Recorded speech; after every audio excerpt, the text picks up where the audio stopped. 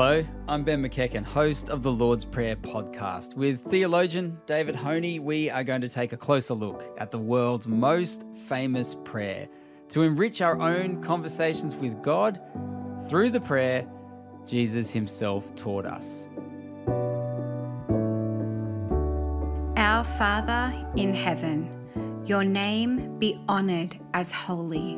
Your kingdom come, your will be done, on earth as it is in heaven. Give us today our daily bread, and forgive us our debts, as we also have forgiven our debtors. And do not bring us into temptation, but deliver us from the evil one. For yours is the kingdom and the power and the glory forever. Amen. Amen.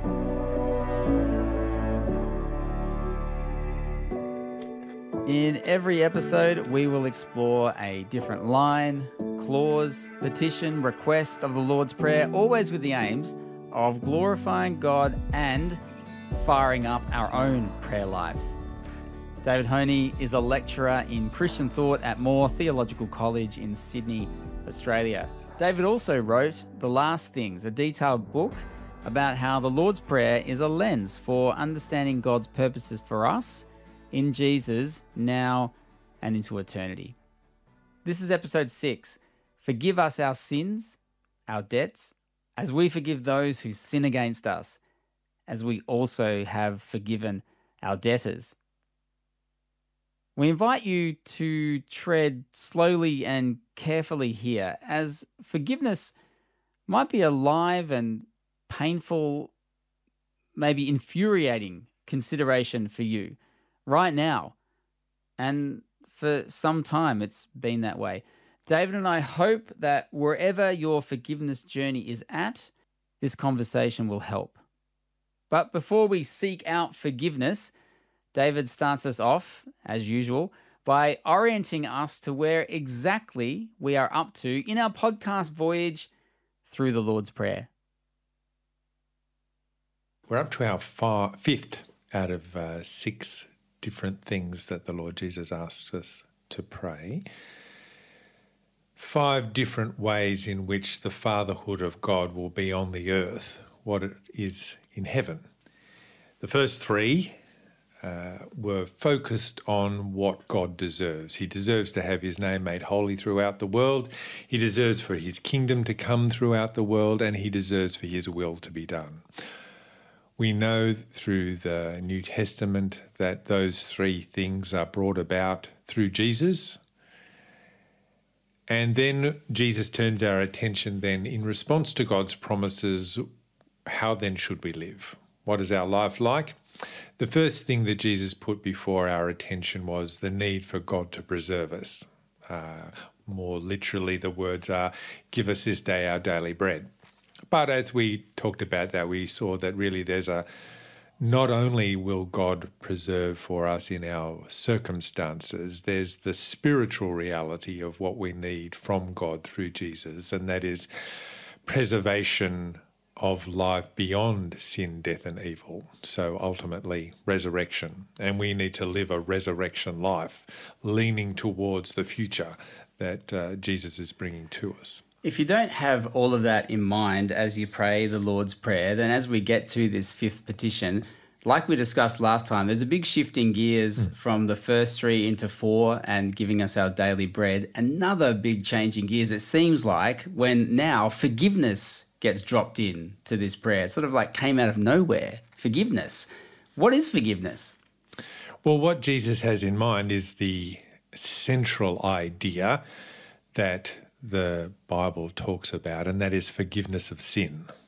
We are all sinners. We all reject God. We all try and live our own way without him, ignoring his word to us, his promises to us. That's what it is to be a sinner. And we need to be forgiven for that. God didn't make us to live in envy of his sovereign power over us. He made us to live as his children who love him and seek to glorify him in the world. When David said we need to be forgiven for that, I initially thought when we were talking that he was suggesting for some reason God must offer us forgiveness. So I was immediately considering diving in with a really? Does God really need to? Does he have to? Is it a must for God? Glad I didn't, because David continued very soon after to explain that the need to be forgiven is all on our side, not God's. That is, we need God to offer forgiveness to us. God is just, and he gives to each one what they deserve because he is righteous. He relates rightly. And simply waving away our sin isn't the right way to treat sin, but also we can bring it to, say, a more personal level. If I wrong you deeply, and God says, "Oh, don't worry about it, Ben," how is that just for you? It's not. It's not at all. I was struggling to find better words than it's not. It's not at all. And so a core aspect of our ability to live together well is that we relate rightly to one another, and we only know how to relate rightly to one another by looking to the God who is righteous, and central to his righteous way of relating to us is taking our sin seriously. And so therefore the process of forgiveness is actually made up with, and we'll come to talk about this later on, I think, in this discussion. Firstly, admitting that something wrong has happened and then asking for forgiveness for it. If I wrong you and I say, "Ben, I'm really sorry I said those terrible things about you. Please forgive me." Now, in that dynamic, I have named something wrong. And I've also named myself as being indebted to you because of it. I wronged you. Please forgive me. That is, please release me from this wrong that I have done for you. In all that process, I am showing myself to be indebted to you. So we learn that because Jesus teaches us to ask God for forgiveness. When we ask God for forgiveness, we say, "I'm sorry, God, that I didn't treat you as God. I didn't treat you as my Heavenly Father. I neglected," going from the things we were talking about last time, "I neglected the good things you've provided for me all the time and the way that you keep my life going. I've ignored that. I've taken it for granted. Please forgive me." The original hearers of this prayer, Jesus' disciples, the crowd that were around him as they were listening to the Sermon on the Mount, and then more broadly, the Jewish people, God's people, what did they know of forgiveness at this point when Jesus is sharing this prayer? Well, they have a fantastic system of law set up by God through Moses and the people of Israel way back in the Prince of Egypt time. I just realised the prize for the most referenced source outside the Bible during this Lord's Prayer podcast with David must go to the 1998 DreamWorks animated movie musical, The Prince of Egypt. David's mentioned it like 1,000,000 times. Well, a handful at least. I actually haven't seen the whole thing of The Prince of Egypt, but I'm sure you also know enough about it, like I do, to realise that it's a sing-along cartoon treatment of Moses going from living in the Pharaoh's household to leading the Jewish people out of Egyptian slavery to the Promised Land. It is a helpful pop culture shorthand for what we read about in the Old Testament books of Exodus and Deuteronomy, although the musical Moses doesn't quite cover off the details David's about to dish up. And the law that God gave to the people, the most famous part of that is the Ten Commandments, was a description of how they are to live together rightly with God and rightly with each other. If you broke the law, what went along with that was a system of sacrifice. That is, there were various kinds of sacrificial offerings that the people had to present to God in the temple in order to make right or be made right with God. So God provided this whole system whereby people could be forgiven for their sins by substituting a bull, a goat, a bird, whatever it was, instead of themselves. The blood was shed instead of their own blood, so that they because could be that was forgiven. effectively the payment, the consequence of sin against God. Right, yeah, the wages of sin are death. The severity of sin, the wages of sin is death. Sorry, David, cut you off there as I was scrambling to keep up, and I robbed you of landing that potent statement from Romans chapter 6, verse 23. For the wages of sin is death, but the gift of God is eternal life in Christ Jesus our Lord. Romans chapter 6, verse 23. And the second part of that summary of the reality that we live in is wonderfully good news. But let's now continue to sit with the weight of the first part. For the moment, sit with the weight of that. Sin is so bad in the eyes of God. It almost sounds like a tautology, but sin is so atrocious that it would need to be dealt with in such a way to even demonstrate to us the magnitude of sin. Exactly. Yeah, exactly. So the people of Israel had this whole legal and spiritual framework in which they lived, such that when it comes to being forgiven by God, they get that. You go up to the temple and you make an offering, and in making that offering, your sins are covered and you are considered forgiven by God. Should we have our minds blown more often by forgiveness by God? Because God is just and sin is terrible, and so the right thing to do, wouldn't it be, is just to allow the consequences to come to bear upon us of our actions, and yet forgiveness is extended. Yeah, that's right. We should be blown away for various reasons. I think we live in a culture in which forgiveness is really hard to find. So we know what it's like to be unforgiven by others. You're talking about people who follow Jesus or people who don't. Just across our society, forgiveness just seems to be going missing. Yeah. Think of the way that people are publicly shamed on social media. You say the wrong thing in a tweet or on Facebook and people stack on, Millions of people might get drawn into a Twitter feed, haranguing this person for what is actually an honest mistake, possibly even a relatively trivial thing. Forgiveness is really hard to find. And when we wrong those who we love, I think we all know how painful it is to live with that wrong and not to be confident that we've been released from it. And so people grow with all kinds of insecurities because they're not used to being forgiven. And what that means is that they're not confident that they are lovable. That God would forgive us when our sin deserves death is, a gazillion times even greater than that.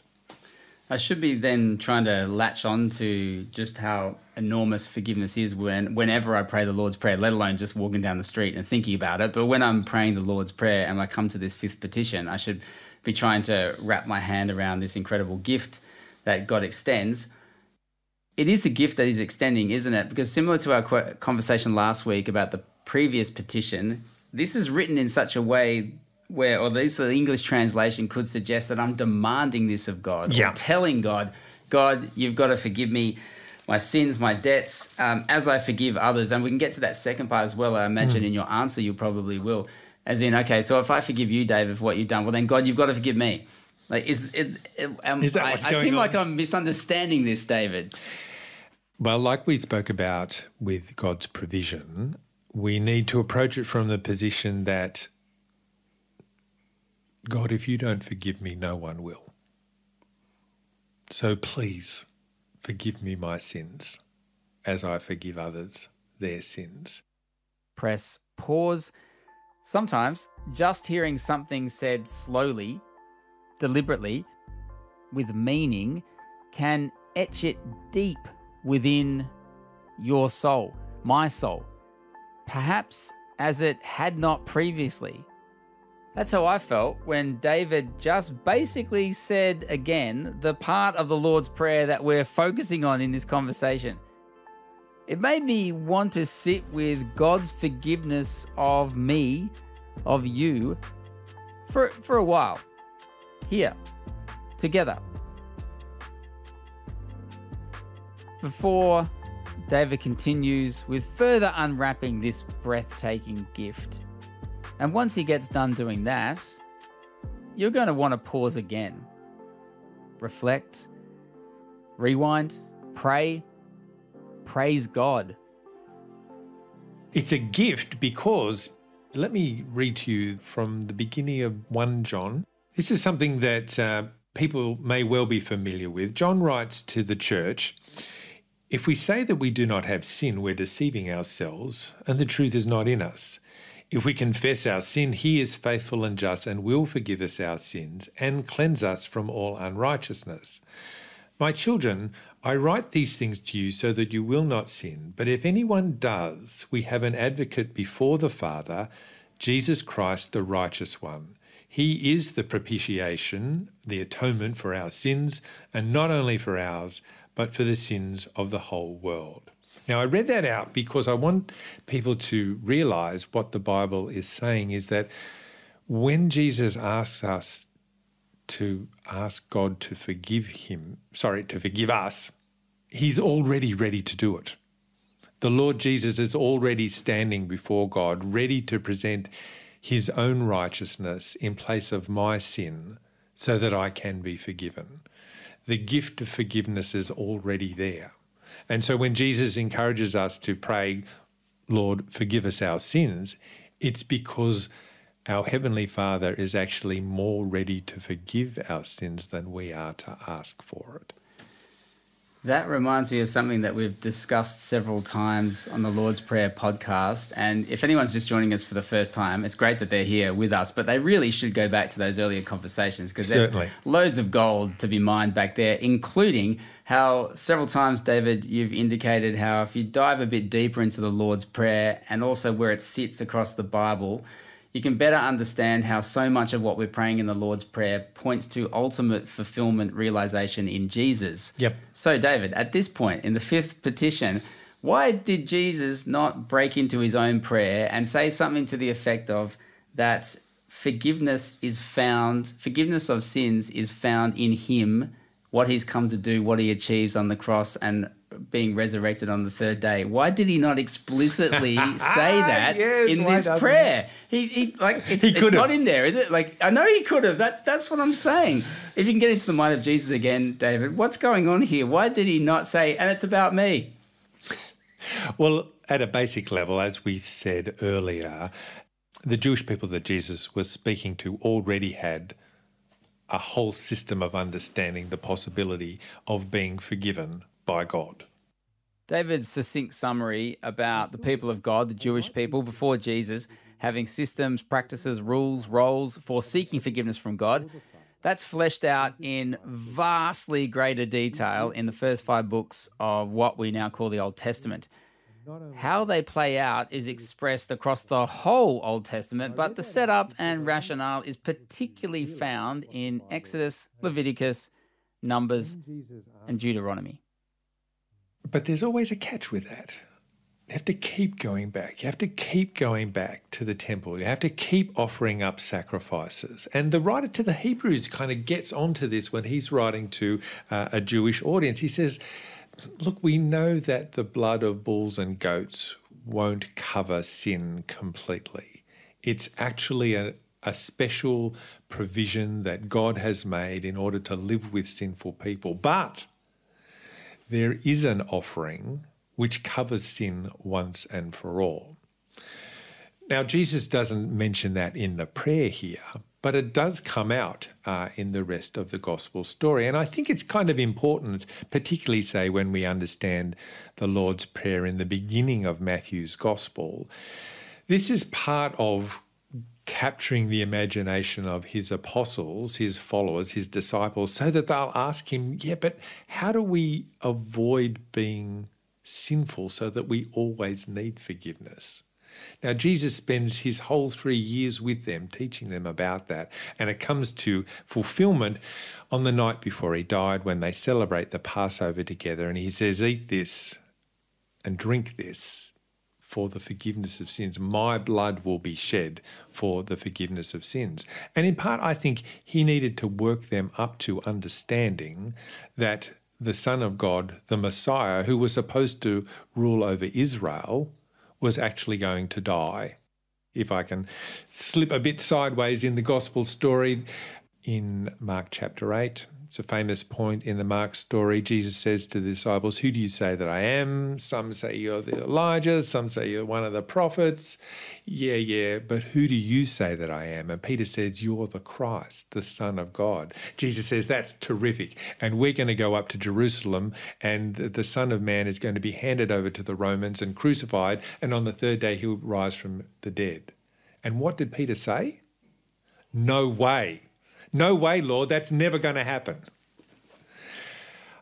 The disciples took a long time to learn that. And so as Jesus is teaching them this prayer, in the first instance, he taps into the fact that they already understand as Jews, yes, there is forgiveness. They will come to understand once he is raised to life again from the dead, that his is the sacrifice that makes forgiveness available always and everlastingly. Is it correct for me or anybody else to shorthand that to, so Jesus is the better way to forgiveness, and the previous system, that we often refer to as the Old Testament law, that wasn't? Perfect. That's a perfect summary of everything I've just said. Yeah, but can't that indicate, though, that God did something wrong previously and then he had to kind of come and sort it out later with Jesus? Do you know what I mean? Yeah, it could. It could. Why did he waste so much time? That, but also that, as you said, the blood of what's the quote from the Bible? The blood of bulls and goats will not. I'm now forgetting my lines from the Bible. Will not cover sin. Will not cover sin. Thank you very much. I'm glad you're here. Yes, I am. Yeah. Look, I'm sorry I garbled that quite critical part of the Bible. If you want to go deeper into the scope of that reference to blood of sacrificial bulls and goats not being able to cover sins, you should go off and meditate on Hebrews 10 for a while, as David just pointed to. And also consider Psalm 40, which is the original spot in the Bible where the writer of the Hebrews was getting their insights from. But now, back to me, still trying to raise a polite challenge to the plans of God. So even with that sort of line, is that not an indicator that, well, God got it wrong? Like God didn't know that? Yeah, no. It's to teach the people, and Moses taught the people this. The whole sacrificial system was always a gift of God's grace. The Israelites pretty quickly got confused, or had to keep being reminded, that they were somehow doing something that would win God's favour through offering sacrifices. After a while, they began to think, we have the temple, that must mean that God loves us and he's on our side. And the prophets come along and try and remind the people, listen, God chose you to be his people. You were always in his favour. The whole sacrificial system was a gift from God because you're hard to live with. You're sinners and you keep trying to thwart God's plan for you. So the law was always good, as Paul tells the Romans, and the sacrificial system that God had put in place was there as a gift because forgiveness itself is a gift. And so God came to prove that once and for all in his Son, the Lord Jesus, by giving himself as the gift. Just a quick word of warning. What follows is a slightly rambly build-up by me into a bunch of related questions for David. So hang on for the ride, because in the end, I do get there, and David's response is worth the journey. At this fifth petition in the Lord's Prayer, I actually think a lot of people probably have spent a lot of time focusing on this, maybe like me, people have learned it when they're a kid and you often recite it and you don't tend to think about that much. But I think at least one line in the Lord's Prayer that a lot of people would have done some hard thinking on is this one, because we just spoke then about forgiveness in sin being in Jesus and that only Jesus forgives sin. God forgives sin through Jesus. But this second part of this fifth petition in the Lord's Prayer is talking about us forgiving others. How can I forgive somebody else? Like, isn't it redundant? If God's forgiving them, it's between them and God. What's it got to do with me forgiving? And it can also sound a little bit like, am I forgiving them of their sin? Yeah, right. Yeah. All those are good questions to ask. And this is the kind of thing that we really need to chew on with this petition. All the petitions are actually there to chew over, even though we do get into the habit of reciting them quite quickly. The short answer is, I don't have the right to forgive your sins. Only God can do that. That was my understanding too. Yeah. So I think this second part might confuse people about what exactly is it that I'm doing. Yeah. So I think what the New Testament goes on to make known to us. So Paul says this to at a couple of different churches: forgive as you have been forgiven. And the idea that bubbles up once you look at all these different ways in which forgiving each other is discussed is that God has given me the gift of forgiveness of my sin through Jesus. It's not mine specially. My sins are actually forgiven, but this general gift is available to all who call on it. So when I forgive you your sin against me, in one respect what I'm doing is saying, well, I'm recognising that despite what you have done to me, Jesus has died for that sin too. And so I'm releasing you of the debt you owe to me because Jesus has died for your sin too. And I can't really take Jesus' death for my sin seriously if I'm not prepared to see that it actually applies to you as well. I've got this far in our conversation, David, without pointing out something I probably should have mentioned earlier, is that forgiveness is hard. And just as you're sharing that then, I'm thinking about all the various people, myself included, but also other people I know, people near and dear to me, that some of the things that I know they have been challenged to forgive, let alone have actually forgiven, are massive. And then I think about all the bazillions of people around the world that have had all kinds of things, all kinds of sins done towards them, at them, affected them by another person. And so to speak about this petition in the Lord's Prayer may be really real for people in a way that other parts of it aren't, could like really cut to the core. All the other bits, I'm like, oh yeah, okay, I'm pretty good with praying that. But this, like, and I understand Jesus died for my sins and yeah, I'm a sinner and all those kind of things, but this person did that. And so my forgiveness of them, like, one, it can be hard to even work yourself up to the position of wanting to do that, let alone finding yourself able to, because it can seem like you're forgetting it or condoning it or, you know, brushing it to one side. All it those doesn't kind matter. Of words. It doesn't matter. I'm okay, you're okay. It doesn't matter anymore. Yeah. I don't think that's what Jesus is talking about at all. And I think we can easily see that by the way in which God takes sin personally. We talk about receiving the gift of forgiveness, but it cost God his life. The Son of God gave himself up in the most gruesome of ways, not just sort of rejected by his friends or abandoned by his friends, not just harangued by his family or even imprisoned wrongfully by his people. He's publicly executed as the opposite of what he really is. Jesus was sent to the cross because the cross is a punishment given firstly to slaves, but secondly, and more importantly, to political rebels. The crucifixion was for those who rebelled against the state and challenged imperial power. And so when Jesus is crucified, that's the Jews saying, your claim to be the son of David and the king of Israel is actually rebellion. Now that's the total opposite of who Jesus really is. And all of this while he's coming to save sinners. He's nailed to the cross by the people he's going to save, and he submits to it so that they can be saved. That's how personally God takes sin and death and evil.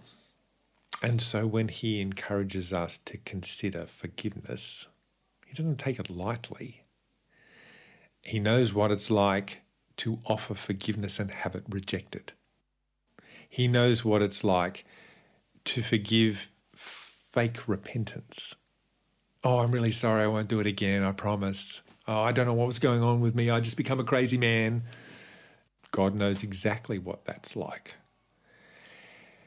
And in the power of his Spirit, he gives us a gift of freedom from sin. In the first instance, of course, I'm freed from the penalty of my sin. But in a second, and I think really profound way, I can be free from the burden of anger and resentment and bitterness that will live with me for my whole life if I can't forgive you. We all bear a burden in broken relationships. There's those who break it and those for whom it's broken. The tragedy is that, say, the innocent party, they still have to live with their resentment, with their rage, and that kills us too. And so the gift of forgiveness that comes through the Lord Jesus, and in the power of his Spirit too, we can't do it all by ourselves by any means. You can't just work yourself up to this. But God releases us from the burden so that I can say, yes, I forgive you. Even if you don't want it, I'll be free of it. I'm free of the burden of our broken relationship. That's the kind of spiritual healing that comes through praying a petition like this. Forgive us our sins as we forgive those who sin against us. As we love to do here at the Lord's Prayer podcast, may I again encourage you to take a moment, rewind if you have to, pause, sit, linger, and soak further into what David has just shared with us. Such liberating truth. So don't be shy about taking it to heart and deploying it to the degree that you're able to in the power of God's Spirit. That potent note of pivotal application causes me to note. That's a very handy transition point to finally talking about what this will mean for our prayer life, because I just heard you say then that if I'm praying this part of the Lord's Prayer, praying all of it, but really focusing on this in particular, if this is an issue that I'm really struggling with, praying it over and over again, giving it to God, trusting the Spirit will work in my life to give me at least a consideration of forgiveness, if not an attitude of forgiveness, which is where we should all be striving to be. That's a very strong aspect of a changed prayer life for me. Can you see any others flowing out of this fifth petition of the Lord's Prayer? I think it gives us a kind of resilience insofar as when I bring the slights of my daily life before the cross of Christ, I'm encouraged to think, oh, okay, well, God has forgiven me all of this. I could probably do a little bit more in cutting people slack. I often feel sometimes, just a word of personal testimony here, I'm reading through the Psalms and the psalmist is talking about how God has saved him from his enemies. And I feel shamed because I think, well, you know, I actually don't have that many enemies, or at least not that I'm aware of. So I could probably, considering how I have acted as an enemy to God, rejecting the grace that he's shown to me, or at least worse, even being indifferent to the grace that he has shown me in the Lord Jesus, I ought to be a lot quicker to forgive the slights and inconveniences and those sorts of things. So I think it kind of covers both the really deep things and also helps give me perspective on the frustrations and things like that I live with others each day. You probably expected David to end on such a point, because sometimes the obvious is what we need to be most reminded of, especially if we've actually started to take it for granted. Why don't you take some time now to pray to our Heavenly Father to help you to have an attitude of forgiveness in the small stuff and the big stuff, because of the gracious gift of forgiveness that we've received through Jesus Christ. Ask God that incredible truth will shape you, will shape me, will shape us in our never going to be perfect relationship with everybody else. Thanks so much for joining us. We hope the Lord's Prayer podcast is a resource for you and for those you know, so please be sure to share the love. Subscribe also to the Lord's Prayer podcast so you never miss an episode. We've still got a few more to come, and you can do that at the Hope Media app, hope1032.com.au, or wherever you seek and find your podcasts. I'm Ben McEachen. Thank you to Theologian David Hohne for his wisdom and insights, and thanks to Jesus for leaving us with a prayer to shape our very existence. Keep praying. See you next time. Our Father in heaven, your name be honoured as holy. Your kingdom come. Your will be done on earth as it is in heaven. Give us today our daily bread, and forgive us our debts, as we have also forgiven our debtors. And do not bring us into temptation, but deliver us from the evil one. For yours is the kingdom, and the power, and the glory forever. Amen.